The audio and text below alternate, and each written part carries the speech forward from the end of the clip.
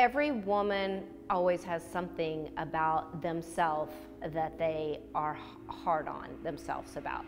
And I have plenty of those. And so coming in, I wasn't sure about if I was going to really look good.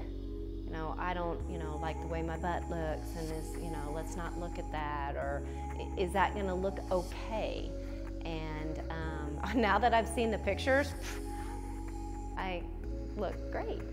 And I feel so much better about myself than I've ever felt before. So I don't feel those flaws anymore at all.